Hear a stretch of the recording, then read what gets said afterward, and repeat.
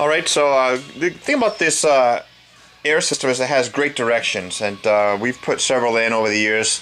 There's vintage air, there's old air. This is a vintage air unit, but the air unit itself, the motor, is a big motor.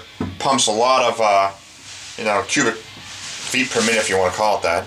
But it's a great motor, and on the back side you can see that there are two lines here, two copper lines for heat and the two lines for the AC that come in to this heater cord. So that's what's going in here, and it'll be installed underneath the dash.